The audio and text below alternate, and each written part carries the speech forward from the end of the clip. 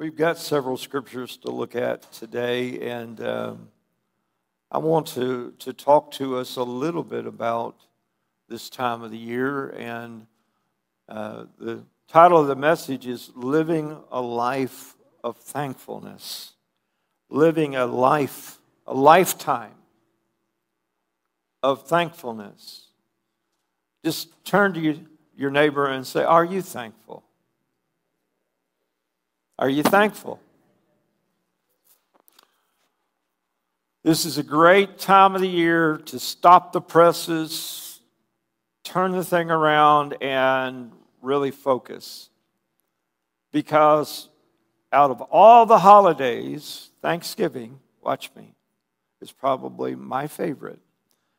And it's a legitimate holiday, right? You say, well, what about some of the other holidays? Well, there's some things you could say about the holidays in general. There's some controversy involved in the timing. There's all these kinds of things that people have their feeling about as far as the traditions of Christmas, of Easter, and da-da-da-da. Right? Christmas trees, you name it. But Thanksgiving is one of those holidays that the origins of which and the whole thing is really, really legitimate. And it's very powerful.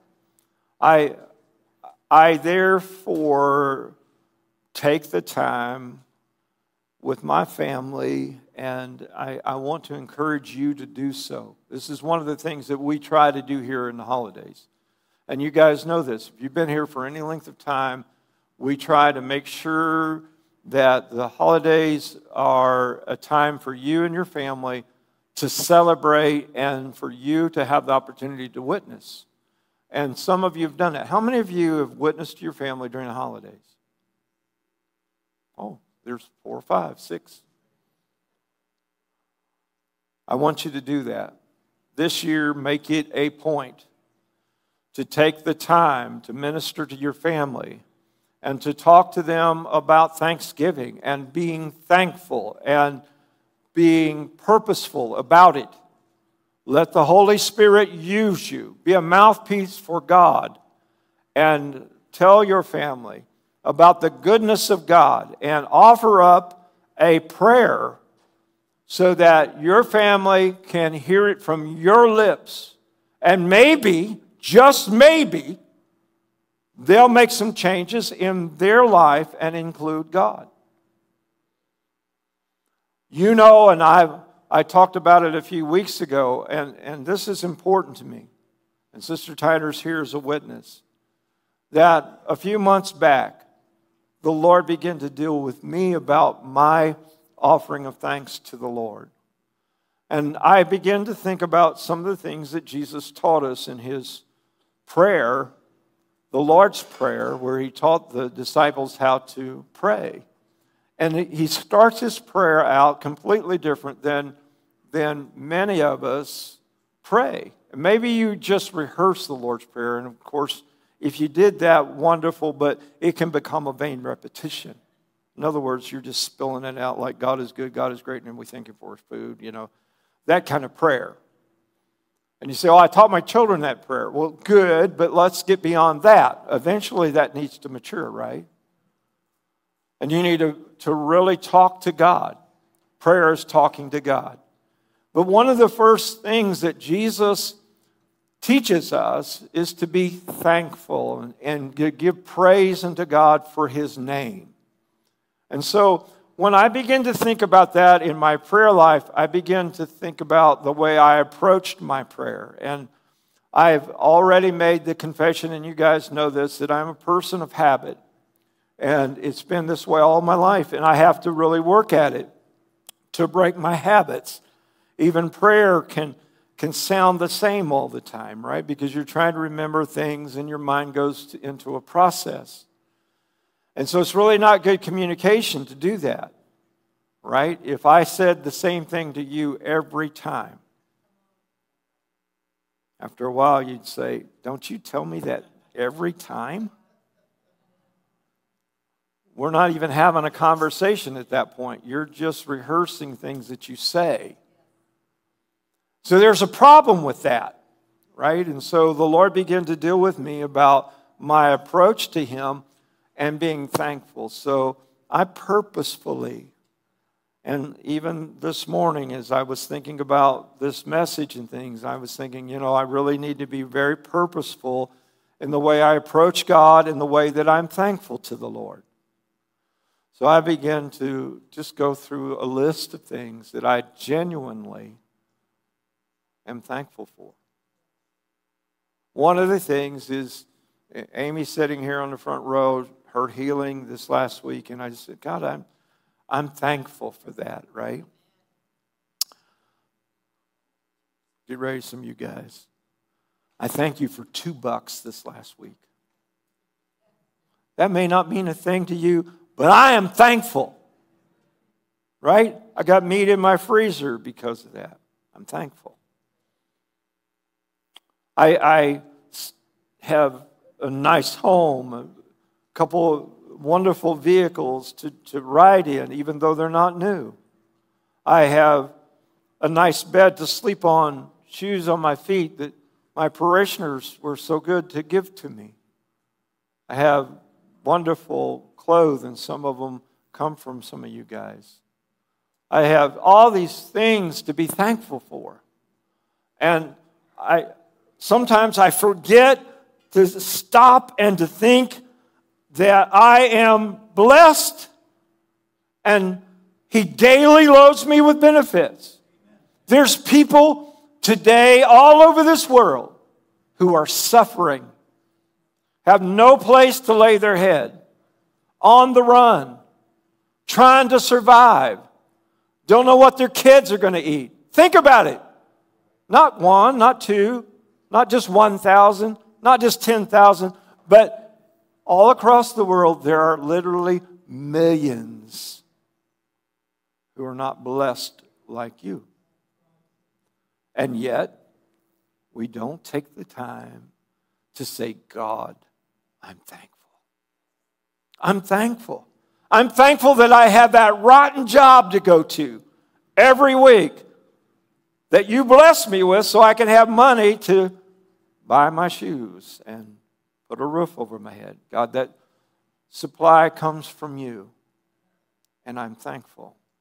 I'm thankful for salvation. I'm thankful for your precious name. I'm thankful for deliverance because I wasn't always set free. I was captive and in bondage, but you set me free. You set my feet upon a rock.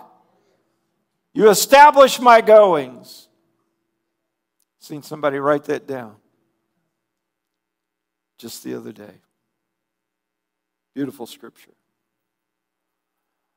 To me, it's only right for myself and for you to take those few moments and just say, thank you.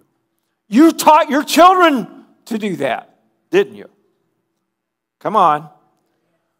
Somebody would give them candy. Some of you in this church, Brother Larry gives your kids candy, and you make them stop, and you say, what do you say?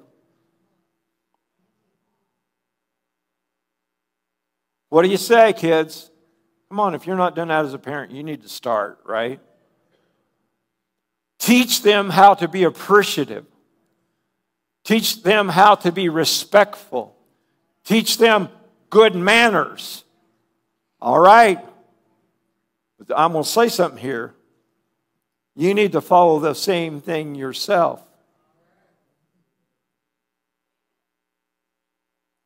You have a hard time thanking anybody for anything if you're like the rest of us, right? That waitress that has been working all day, if she doesn't get it all completely right, the first thing we're thinking about, ooh, a free meal. Oh, it gets quiet. Instead of saying, dear, thank you. I know you've tried. You had a hard day probably.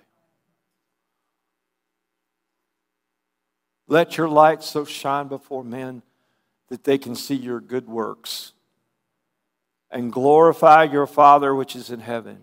Come on, give the Lord a hand clap of praise, even when it hurts. Our nation is so blessed. And we started out right? The Mayflower. Who's ever heard of the Mayflower? In 1620, going out to seek a new life, the Puritans, to get away from the church at England, to have freedom of religion. 101 men and women and children were trying to get to New York. They ended up a little bit different than that in Cape Cod. As they prepared for winter, the legend says that one day one of the local Indian tribesmen, the leader of a particular Indian nation,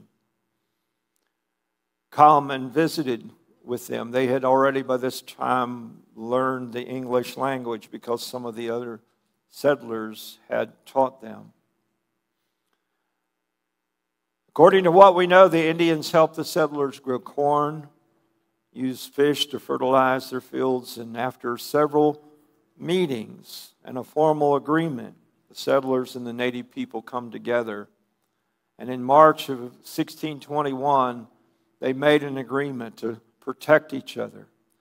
Later that fall, some of the settlers went to hunt for food. The Indians had heard some shots ring out, and their leader come to see if the English settlers had decided to go to war against them. Soon after their visit, they found out, no, it wasn't that way at all. The settlers had decided they were going to go out and have a celebration of their newfound freedom. They were hunting. So the Indians decided, well, we'll help out. And they went out, and guess what they shot? And if you say turkey, you're wrong. You guys know me. Why did I bring this up? Because they hunted deer. And they brought together a feast. And they celebrated. Deer, corn, shellfish, roasted meat. And they played ball games and sang and they danced. Although prayers and thanks were probably offered in 1621, the first recorded Thanksgiving day was in Plymouth, and it happened about 2 years later in 1623. On this occasion, the colonists gave thanks to God for rain after a 2 months drought. That was the first official Thanksgiving. We are blessed. We are blessed in this nation to have all the wonderful things that we have, but are we thankful? That's the thing. People today, are they thankful? What's the answer to that? No. It's quite opposite, right? People are cold and indifferent. The Bible says, because iniquity abounds, the love of many has waxed cold. People have a sense of entitlement. Is that true? You can groan if you want to, or hum a little bit. It might help, but you know it's the truth.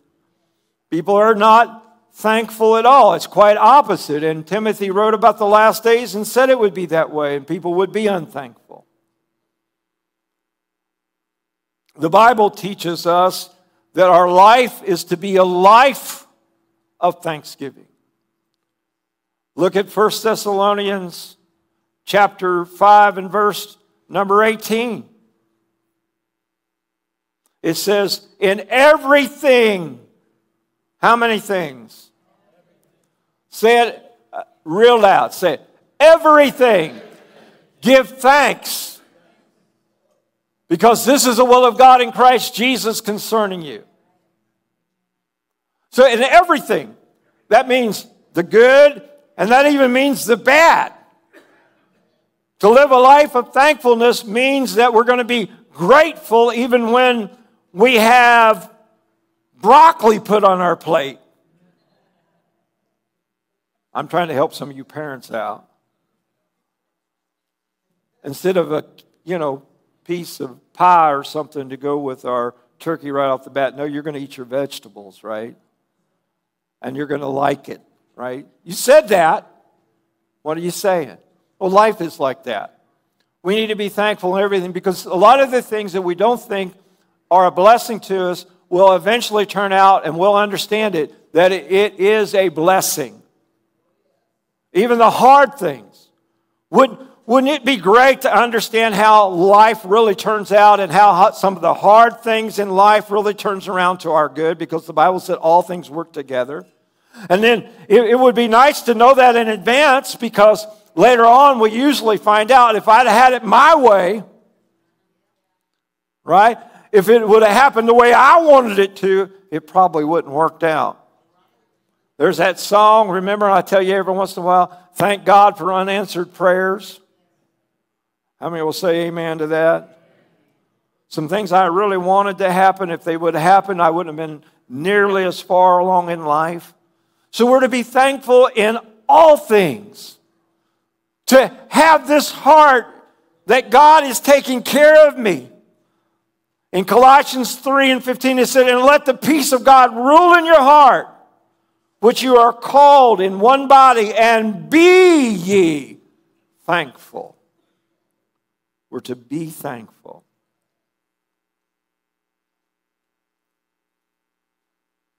Psalms 107, verse 21. Turn there.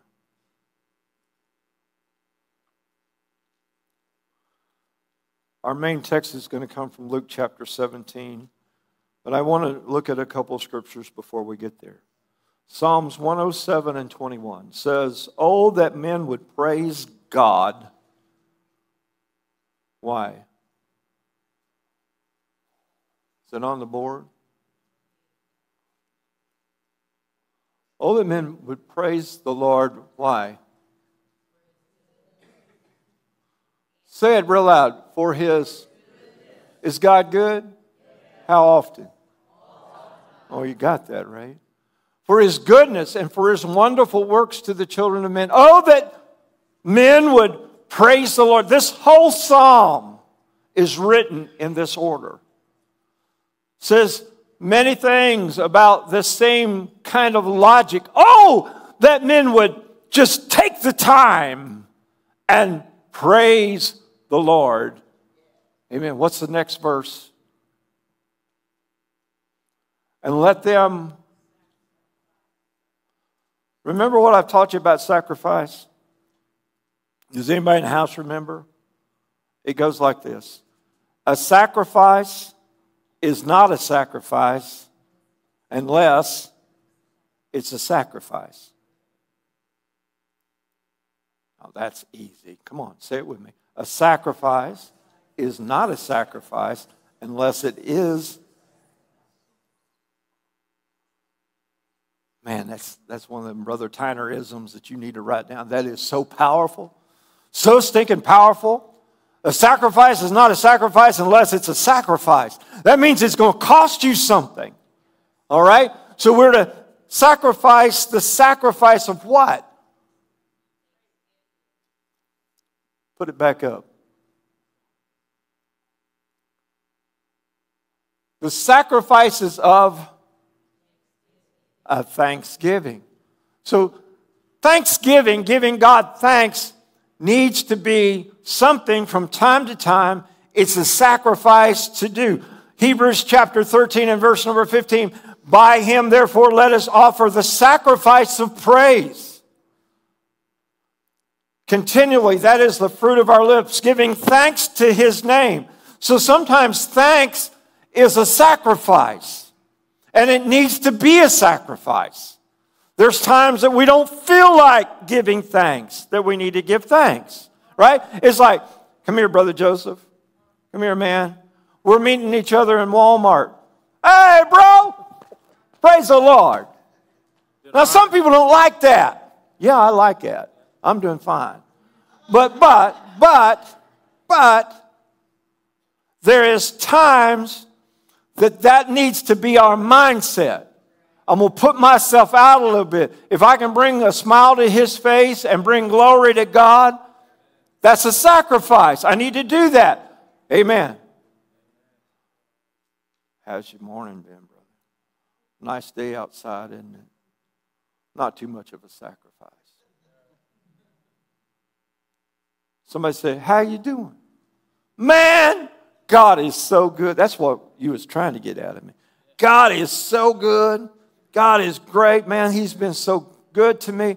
And we're standing in line, and other people are around me. Could that be a sacrifice? Absolutely. And there's times that our body and our mind is not there, and we need someone click in the Holy Spirit. Say, here's one of those times I can give a sacrifice of praise and thanksgiving to my God. It's the fruit of my lips that brings glory to the Lord, that takes me to a different level in Christ. He sees, just like you do as your parent, as a parent, that child that you raised is getting it. And you say, I'm proud of you, son, or I'm proud of you, daughter, because look at you. You remember to give thanks. You were polite. I didn't even have to tell you. And you looked at Brother Larry and said, thank you. Thank you. Oh, I'm proud of you. This is how I raised you. Can you imagine my Heavenly Father and your Heavenly Father, how He looks at us sometimes and says, those people are so ungrateful. They don't have a mind. I've been trying to teach them. I give to them the best pastor in Muncie, Indiana.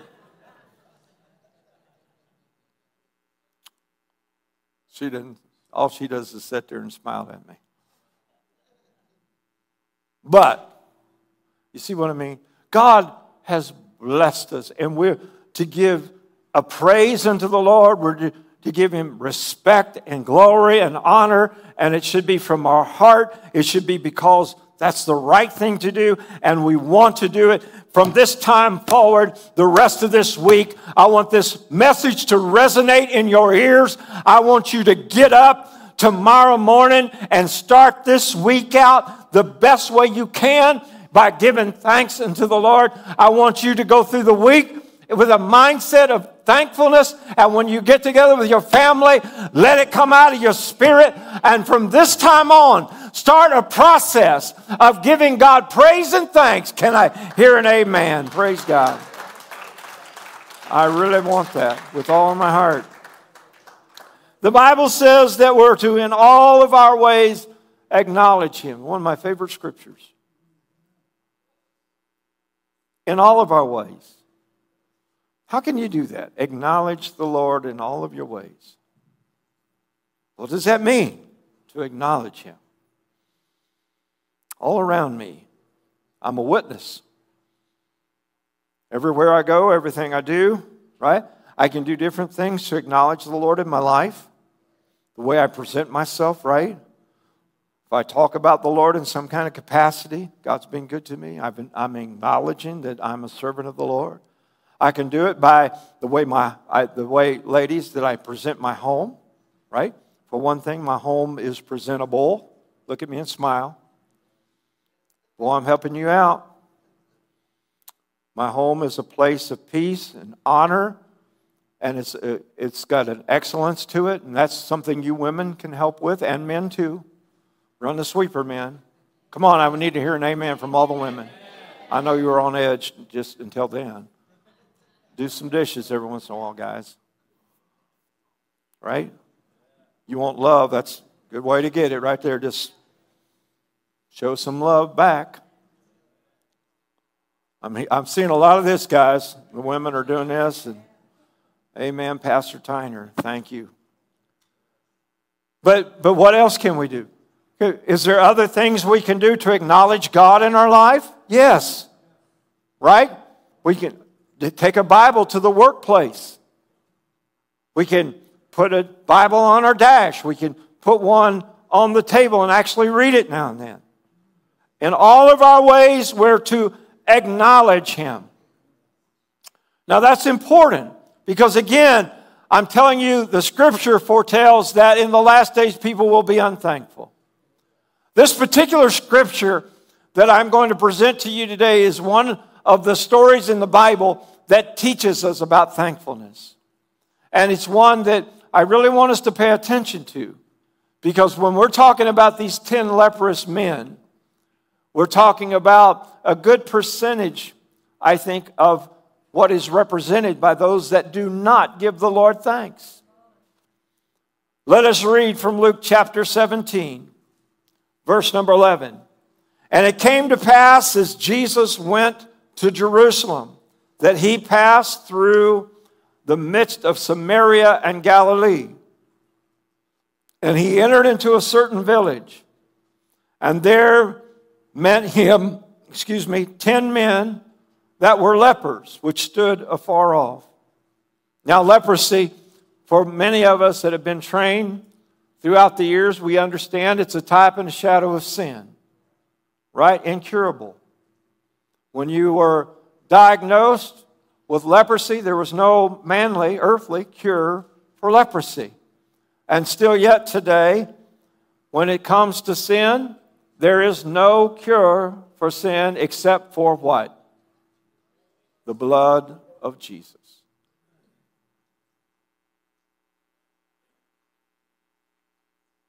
And you need to be thankful, because all of us have sinned and come short of the glory of God. There's people here today, people that are watching, that are still in their sin.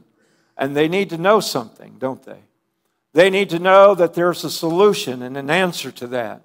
That the Lord himself can come and transform their life. I love what I see with this new family here. All of them wanting to change their life.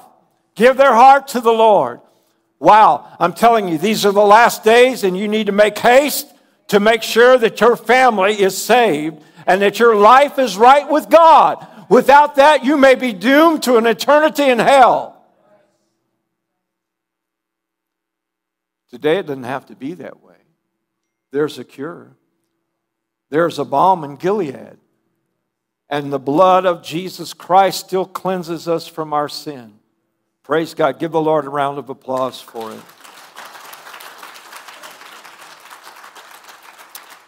And there were 10 men that were lepers that stood afar off. Why? Why did they stand afar off? Because when you had leprosy, you weren't included in the community. You had to exile yourself away from everybody else. They weren't part of the rest of the Jewish family. Wow, what a tremendous struggle that was. Can you imagine? Not able to go other places that other people would go. Not ever able to do the things that other people had freedom to do. And that when they met Jesus, they stood afar off because of it. And they lifted up their voices. They had to speak loud. They said, Jesus, Master, have mercy on us. They got that master part right, right? A lot of people don't even have enough common sense to give God honor and glory. The world makes fun of Jesus. Oh, yes, they do. There's all kinds of things going on, and don't you dare even give it a thought to watch some of that stuff. You turn it off. Some of you that are watching some of that junk on YouTube that's not worthy of watching, and people making fun of Christians. Well, I'm going to preach to you in a minute. I don't care if you do like Saturday Night Live and some of the other things. They start that junk, you turn that off immediately. Don't you even laugh at it. Because you're giving honor to something that's not honorable to God. Is that good preaching? We got a lot of Christians that watch things. Oh, that's funny. People mocking other people in the spirit. There was a man that some of you had said was funny, and my wife and I, we turned it on. Supposed to be some kind of Christian comedian type thing. He went to a spirit-filled church, and all they did was sit there and they made fun of those spirit-filled people. Yeah. Don't you ever do that. Somebody start mocking someone in the spirit and shouting and speaking in tongues. Don't mock speaking in tongues. The only unforgivable sin is blaspheming of the Holy Spirit. You say, I don't think that's wait a minute. You got to admit this, it's walking a tightrope. Don't you make fun of the Holy Spirit. Don't you blaspheme the Holy Spirit. And don't laugh at people that mock others doing that. Oh, that's funny. They're dancing this way. They're dancing that way. Oh, we got this kind of shout. Somebody shouts like a chicken. Leave that stuff alone. I'm telling you, what might happen to you is God get a hold of you and you start dancing like a chicken. Tongues come out of your mouth. It may sound pretty strange. Do you right? I take this stuff seriously. You say, Pastor, you're a throwback. You're an old-fashioned fuddy-dud. I don't care what you say about me. I stand before a righteous, holy God, and I take these things seriously, and I'm trying to help you to make it to heaven. And we got to watch some of the things that we do, some of the things that we participate in. If you think for a moment that it might be wrong, stay away from it. Don't walk the line. Don't stretch it. Is this good preaching? They said, Master, have mercy on us. When he saw them, he said, go show yourself to the priests. And it came to pass as they went, they were all cleansed. Why did he tell them to go to the priest? I'm trying to teach you some things along the way, right? More than just a story. They had to go to the priest because that was the way to verify whether or not they could enter back into society. Without them going to the priest, they had no ability to enter back into the community. Now, we've come a long way from that, from God being that much of a part of our life and the church having that much part of our life. We don't respect the church like we ought to. We don't respect the ministry like we ought to. And we walk like the Gentiles walk, without any honor toward God. Oh, I don't even know where I want to bring my kids to church. And, come on, get with it. Get some stuff together in your home and in your life. As far as me and my house, what are we going to do? Serve the Lord. Right, that's good. That's what we need to do. We need to settle some issues. And he said, go show yourself to the priest. In other words, you're clean. You're healed. Go show yourself to the priest so you can get back in line with life and go on with life. And my, what a change. What a wonderful thing to have happened to you. Death sentence lifted. And now you have all the hope in the world. A future. Remember what I said about this representing sin, right? The Lord cleanses you, sets you free. You ought to be the happiest people on the face of the earth. We ought to come in and jump and shout and give God praise. Because this is a glorious thing. We're now children of the King. We're joint heirs with Christ. He said he went away to prepare a place for us. Look at me. Oh, yes, this is important. This is the most wonderful thing that can ever happen. You've been set free. You had a death sentence put on your life, and now you're free from that. Now you got a hope of eternal life, a hope to walk with Jesus throughout eternity. And you ought to be so thankful for it. Praise God. And one of them, when he saw that he was healed, turned back and with a loud voice glorified God and fell down on his face at his feet, giving him thanks. And he was a Samaritan. Jesus answering said, were there not 10 that were cleansed? Where are the 9? They're not found that returned to give glory to God, save this stranger. He was the only one, and he called him a stranger. Why? Because he was the Samaritan. That meant the rest of them were Jews. Remember, what was it, last week, week before last, and I was talking about the story of the Good Samaritan and why Jesus pinpointed that that Samaritan and why he made mention that it was a Samaritan, right? Because these people weren't counted worthy. They were half-breeds. They weren't part of the family. They were outsiders just like the Gentiles. And so he's making a point here to us in his word to pinpoint that this man was a Samaritan. He was a Samaritan. And yet, out of all of them, he was the one that come back and said, thank you, and give glory to God. It's a shameful thing. Let me just take a moment here. Let's get real serious here. It's a shameful thing that God has been so good to us and we spend so little time. You start talking about attending church, watch me. I'm going to get right where the rubber meets the road. And getting ourselves to the house of the Lord. You talk about paying tithes. You start talking about living a godly life, turning things around, getting your family saved, and everybody gets tense. You know why? Because you're asking me to do something. You're putting me out. I've got to do more work on this.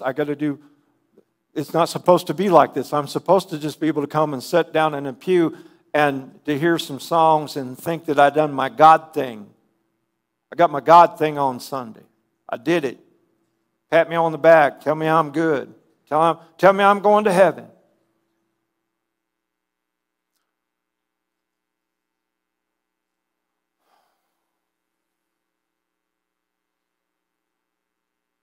And we're so spoiled. And if we do just a few things, we think we're doing something, right? The Bible says that our life is a living sacrifice. It's holy and acceptable before the Lord, and that's just your reasonable service. That's just your reasonable service. It's not asking something overboard. That's just your reasonable service to have your life as a living sacrifice. Why? Why? Because, again, you were lost without God. You were undone. You were Gentiles. You were in bondage in sin. You were not worthy. And He made you worthy. He went to that cross with you in mind. You say, how could He even know me? He knew you. He knew you. That's His word. God is great. He's omniscient. He knew you and had you in mind when He went to the cross. And we look at this and we say, well, I'll give to Him what I want. I'll do what I want. I'll live like I want. And God can have the rest. Don't ask me to give more, because I won't come and sit in your pews. Make me happy. Tell me I'm good. My job is not to always make you happy. My job is to help you to get to heaven. And if I can say one thing, even if you get mad at me, I had somebody tell me the other day, your approach is wrong. You need to soften it up a little bit. You prophesy people some pretty hard things sometimes, Pastor. You need to make sure that you turn that around. By the time they leave, they need to know everything's hunky-dory. And I'm thinking, can't do that. I only can say what God said for me to say, because that's what I'm responsible for. I want you to make it to heaven. I'm like, watch me. You women are going to get this, right? You guys are going to get it too. I'm like that guy. I'm similar to when your wife tells you, we got to talk. Come on, guys. You know what I'm talking about. You know what I'm talking about, Ron. When Jen looks at you and says, we got to talk, you're thinking, oh, God, what did I do now? What did I do now? It's one of the most hateful things your wife can ever tell you. We got to talk. But she gives you that look. We got to talk. You know what I'm talking about, Nathan. We got to talk. And I'm that guy. This is my lot in life, is to tell you some things that makes you think. And all I'm telling you right now is that we need to give God back that honor and say, you've given me everything. I got food on my table. I got shoes on my feet. I got clothes on my back. I've been saved. I was in bondage. I was in sin. I've done some awful things. I was not worthy. But yet you love me enough to call me, to save me. I feel your Holy Spirit. When I pray, I get in touch with God. It's such a blessing. And you don't even realize the Bible calls it a treasure in an earthen vessel, just to feel the Holy Spirit. This is something, watch me, the Bible says the angels desire to have. They don't have it. The prophets wrote about it, but they didn't get it. It would only move upon them, not live in them. Do you realize the Bible said that? And you're more blessed than the prophets, and you're more blessed than the angels. One day, you'll see what I'm saying. And you don't know this, but you're already sitting together in heavenly places in Christ Jesus.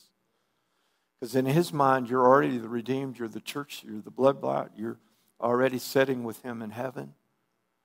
And one day, when we get to heaven, you'll see this. When you meet Him and you look into His eyes, every long mile, every trial, every dime you ever gave, every service you ever attended, you'll say, God, I'm so thankful. It was worth it. It was worth it.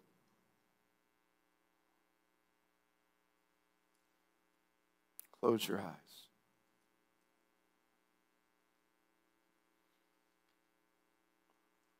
Are you truly thankful? Are you really thankful? You say, I am. Okay. I know that right now you are. What are you going to be tomorrow? What are you going to be next week? How are you going to live?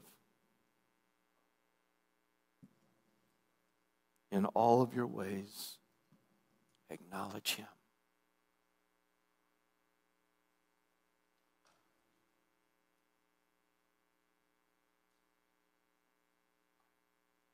In all of your ways, give Him thanks. Sacrifice those praises. Teach your family. Tell your children. Do everything you can to bring glory to God. He's worthy. And one day when you stand before Him, I'm going to tell you something that's going to happen. First of all, watch me. Look at me. I'll give you permission. I'm going to close. We're not even to a quarter after yet. We're not going to have Wednesday night. So I can have these next 5 minutes, right? Yeah, you give me permission. Right? When you walk this out, you're going to figure this out, right? I'm going to put some of this together. The pieces are going to start coming together. And the more I do this, the more it's going to become part of me. I started out with a prayer a few months ago, and it's changed my thought. It changed the way I live. And now I'm just taking time out wherever I'm at. I get out to the hunting woods and I take my hat off. I don't have to do that, but the Bible talks about honoring your head. Christ is the head. I take my hat off. The first thing I say is, God, thank you for this wonderful, glorious day. I'm just out there by myself, the stars shining, and Jeff, you know what I'm talking about. Stars shining and cool breeze in my face. I'm 65 years old. Been doing this for a long time. And I'm saying, God, thank you. I'm driving down the road in my car. A couple of my friends have worked on my grandson, Brother Mike. And it sometimes putts, but it's getting me where I want to go. And I say, thank you. I look at my beautiful wife, almost 50 years, and I say, God, thank you. I look at my kids. Thank you. I look at my little Maltese that barks way too much. I say, thank you. I come to this church.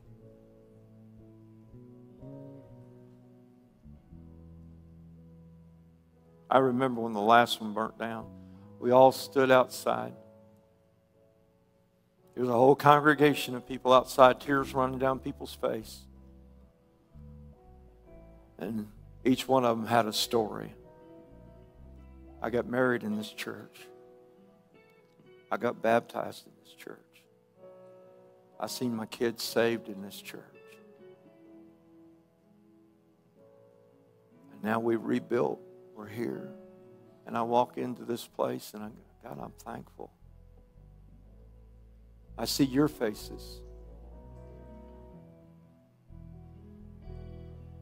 Even our new families. And you guys. And you ladies. And you guys. All of you. You. And I say, God, I'm thankful. Close your eyes one more time. Maybe you'll start seeing the beauty of things, the hand of God, the handiwork, how He's put things together for you. And maybe, just maybe, you'll give Him a sacrifice of thanksgiving. You know, I can just see old David. I mentioned it this morning at Kickstart. But I can just see David when the Ark of the Covenant entered back into Jerusalem. And he was so excited. And said, what can I give a king? What can I give a king? He owns everything. What can I give him? Watch me. Look at me again. He took off his robe, cast it aside. Everybody watching him. What's the king doing today?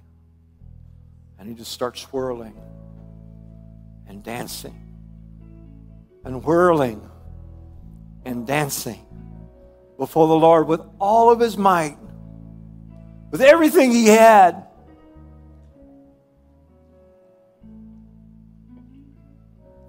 It must have been pretty ugly because his wife was despising him. You look like a fool. You're taking off your clothes in front of the young women. She criticized him. He said, I didn't do it for you, and I didn't do it for them. I did it for God.